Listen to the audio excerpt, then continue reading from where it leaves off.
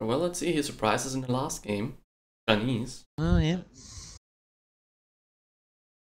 No, well, he bloody surprised Wow. me. So, Mongols. Wow. No, what? Viper picked Oh, Mongols? he's picked Japanese, what? And Stark going for Japanese. This is so odd.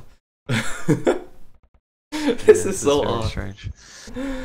Like, I've never seen. Why would you pick Japanese? Why would you pick like Viper doesn't really like Mongols in 1v1, as we've heard in a lot of interviews from him.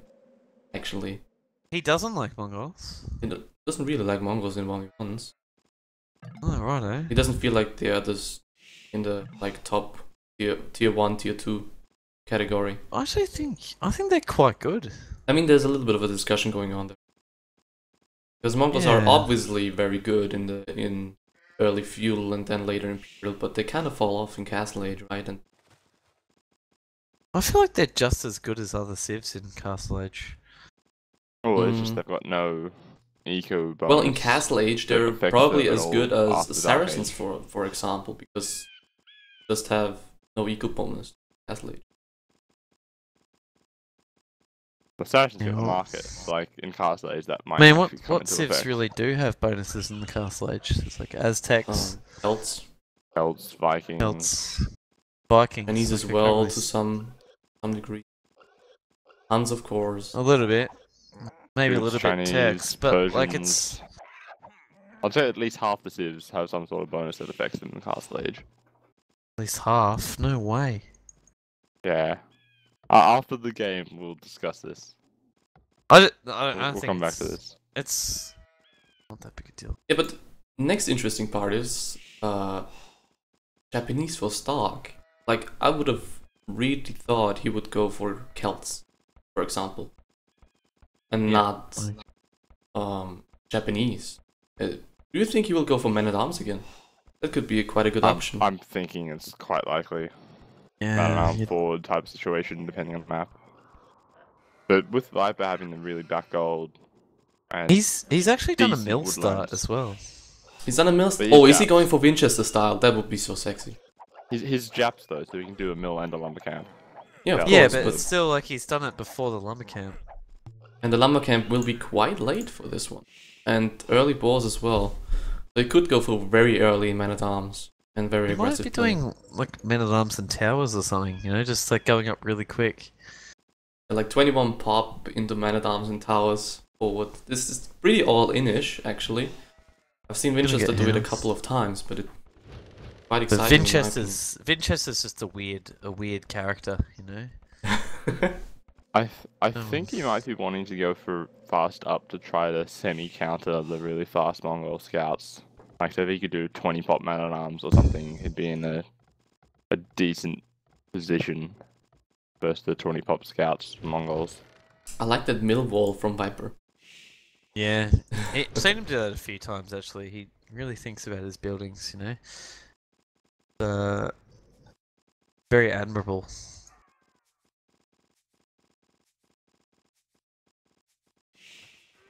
Yeah, so eco bonuses in Castle Age from Neil Third. Aztecs, British, Chinese, Celts, Mayans, Vikings. Britons few. don't really Wait, have Britain? Britons don't really have a bonus in Castle Age. They have the cheaper Cheaper TCs. TCs. That's quite huge, actually. That's pretty major. Well, like I mean, it helps you get your TCs up. It doesn't help your eco. Getting your TCs up is not helping you. No, eco. but I can't really agree with an that. ongoing thing. It's like all right. Well, then it's like saying that the Mongol hunt bonus isn't a big deal in Castle Age. You could get up really quickly and get your TCs up quicker. You know. It doesn't really make sense for one. Not really though, setting. because if you went up that much faster, you wouldn't have the wood for your TCs. I'm not saying it's not a bonus. I'm saying it's not like a... Anyway, Stark and Viper I think up at Millie the same didn't time. write down Turks. Turks He get didn't Castle write Age down bonus. I don't know. I don't have it open. Yeah, right. Anyway, so Stark is going Stark for is Men-at-Arms. Definitely. Yeah, you'd think so. You would think so with 2 on gold. So, and only 19 villages. So he's the same as the Mongols at the moment. We will see Men-at-Arms versus Mongols, and it seems like it's a pause. It looks like Very Stark's interesting. sending some really injured villages. out. I'm not sure if that's just a He'll big make it barracks. close. Okay, Yeah. yeah.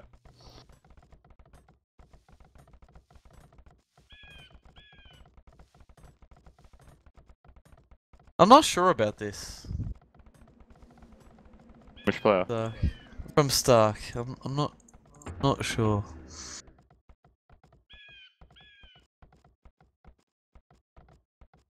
I feel like his think it eco is would've going to be helped. incredibly weak. Yeah, I think he probably needed to get the barracks up a little bit faster, and maybe go for like one or two extra vills, and so already have the militia out now. Like they try to get militia in there before he gets to feudal. So like a drush past feudal man at arms sort of strat. Okay, first thing coming out for him is a spearman though. Yeah, that makes sense. But then it's like, what's he gonna do with the men at arms? Like, is he gonna do any damage or? Oh, he's going I have no forward idea. with them actually. He's not going forward with villages at the moment. And he's getting housed He constantly. might be. I feel like he's gonna use the spearman aggressively. There's like nothing that Yeah, Viper can really do against the men at arms and the spearmen. I like the combo a But, lot actually against scouts. Man at arms It is quite powerful. very, very strong. Yeah.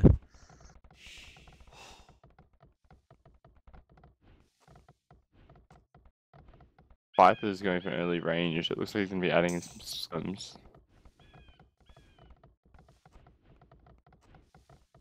Not sure how well that's gonna go versus the man at arms as we saw in the last game. I think it's mainly because he scouted the gold. You gotta assume that Archer's gonna follow it up. Yeah, but he's not on gold yet. So like unless he's just planning on making the single archer. Range units are good though, just against the spearmen. It's actually quite dangerous for Viper. Yeah, but he has Painting this. time on his side because once he can get enough Yeah, enough no, scouts, I sorry, like the agree. 5, 6, 7 number of scouts, then this army's gonna be pretty Yeah, dead, and it takes a couple long of time for scabs. Stark to get army in here to reinforce because infantry are just so slow. He's going to take out the spearman with the skirms, I think. Yeah. Well, that's what he plans to do. What is he planning to do? But he's now aiming with the scouts. He still took a I don't lot know of if damage it on was those a good scouts. fight or a bad fight. I'm not entirely sure. Even at the I moment, saw I think. that was very bad for Viper. He has 2 scouts and 3 health. 3 and 4 Oh health yeah, each. 2 scouts and 3 health is pretty bad. Only 1 hit from Man at Arms and they're dead. There they goes go. one, down goes two. God, Stark is doing so much damage with his Man at Arms in these 2 games. Yeah. Quite amazing. It's year of the men at arms. You have the Man at Arms. You did call it. You did call I it. did call it, yeah, I did call it. These Oh, men this at is gonna arms be are bad on the quite, woodline. they're quite chunky, you know, they've got a fair bit of health left on them. Oh, and just the fact that they're Japanese man at arms that they're Yeah, faster yeah. attacking. And Viper's Put a still lot not of on damage gold. out. I think he just wants to get a bit of an... I don't know what he wants. A bit of an eco going, maybe? I'm guessing he's just gonna go full skirms because he expects archers. But Stark can always just add in more man at arms to semi-counter the skirms. Expect him to do that. Or even just go up faster. Not spending food on skirms.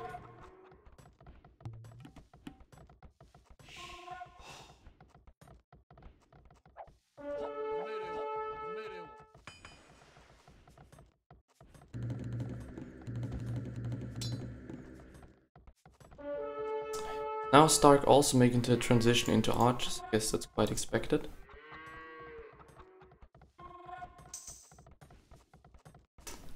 And I think You'd love he's to see gonna Viper need- go down 3-0, wouldn't you? kind of, yes. I don't know why, but Yeah, It would be so I love unexpected. him. It would be I love it would him, be but so it'd just be unexpected. fantastic. You know, Yeah, yeah, the An favourite. upset. Well, it would definitely make the group a lot more interesting. Because if he Yeah. gets nothing here, then he's at a pretty significant disadvantage. And yeah, Stark's got a pretty formidable little force going across the map here. I like how you said that. He's got Well, a fair bunch Viper of is walling skirmishes pretty mixed hard. in. Yeah, he is. Oh. Viper going to goal as well, so he will be transitioning into archers as well. I guess we will have a little bit more of a drawn-out feudal fight here. Maybe maybe Viper is going for a little bit of an earlier castle age time. He's seeking more farms. I think that's what he's going for, making so many farms. But he's really gonna struggle to. Well, not struggle, but He will have He's a not hard going to time do any holding. damage, but he should be able to defend relatively well because he has a lot of skirms out. he somehow has a 3-vil advantage. Not Yeah, sure I how think- that happened, but Does Stark have wheelbarrow? Does Viper yeah, have they both wheelbarrow? have wheelbarrow, I think. Both do, I think. Maybe Stark Yeah. cuts too much eco for this Menadam for the Menadam Yeah, shenanigans. they both have wheelbarrow, so I mean, Menadams are quite expensive. men at arms are very taxing, so especially with so few villages, you know, early on in feudal age. But Yeah, because you have to make a mining camp. You have to have 2 villages in gold. You have to have a mining camp that really cuts into your food eco, Oh, food eco in feudal age. Japanese mining camps basically it's nothing. Yeah, still. It's like the amount of wood they save on the mill and lumber camp means Still that pretty you're not expensive. losing anything compared to a normal civ. Robbo, they actually cost 50 wood. Yeah, Not but you nothing. saved 100 between the mill and your lumber camp, so you're still 50 wood ahead of another civ. It's still expensive though. Still not nothing. Still not nothing, you know. It all adds You up. have 100. You have 50 extra wood than another civ doing the exact same strategy. Adds up. Anyway, Viper is up to castle age. We expected. He's actually got a fair distance on Stark. Stark's made a few more skirmishes.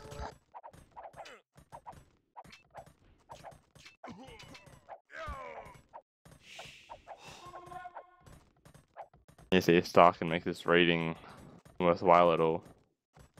Stark is doing the same thing again as he did in the Hans War game. He's suiciding army into Viper space and see and looks what he can Yeah. pick off. Basically. Difference is this time he's got skirmishes Yep. opposed to Cavarch, so he's done a lot less damage. He could probably go kill this villager that's walling on left hand side though. She's only on like 12 health at the moment. Yeah, so Viper is going into Oh. knights now, following up those skirmishes. Yeah.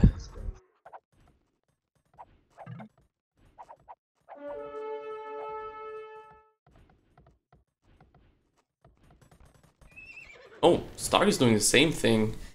It's not good for Stark, I think. No, Not at all. really not. Japanese don't get bloodlines, no plus bloodlines. no camels. So he will be at a major disadvantage in that regard. He must assume that Viper's not up because of all these scams that he's making, but he made so many farms early on. Well, he's seen the stables, so that probably would have given it away 10 seconds And before he hit castle like age. not only Japanese not have any bloodlines, but you know Viper can make camels if necessary. So it's not ideal. Stark actually doing a third stable. I'm not sure what this is about. Oh, this is interesting. Is he going full knights? Yeah, he's going full knights versus a camel civ. Well, Not it'll sure. go very well versus these skirmishes. It's Well, yeah. questionable. That is one minor positive. Yeah, that gum. 24 for Stark. I think he realized that this might be the end. Who knows? You can hold on. I mean, let's see.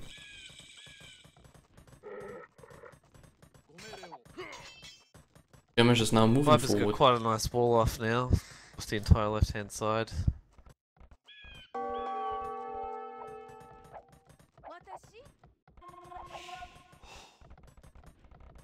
+2 defense now on the knights for Stark, so he's really investing a lot in it. And he's the knight of gold as well. Where's his secondary goals? It is in the front. Outside the walls. Well, he sort of has to do +2 armor if he doesn't get bloodlines Yeah, of course, yeah. to try to close the gap a little bit in the upgrade department. Yeah, but that's why it's quite all in, because you have to invest a lot to actually make it even. A lot more than the Mongol in that regard. You see, Vipers is making some camels now, and I mean, Stark can't even take the fight against the knights. No. And Oh, don't worry, he has 4 archers here. That might make the difference. Well, let's see. Right, guys? no. Robbo, you were wrong, as always. I'm sorry. It's just how it is. Oh, the full skirmish here, guys. And the camel coming in as well. Yep. Camels is so strong. So, yeah. Looks like Viper's in a pretty strong position now. He's in a pretty good position, I agree. Got a Vil advantage, TC advantage, Army advantage. Forward Siege Workshop soon, I expect. Yeah, I would really like to see that forward siege workshop, but he's going for 30 Yeah, C at pressure the that moment. gold. I think he could straight up GG Stark now if he goes for forward siege workshop with more knights. Agree. What is Stark going to do about this now? I can't really see what he can do, to be honest. He's making more knights, but GG. Yeah, okay. Yeah, there's not a lot. There's not a lot he can do. So Viper taking a game now. 2-1 for Stark. Oh, can we see a big comeback? I personally wouldn't Of course put we it can. past him.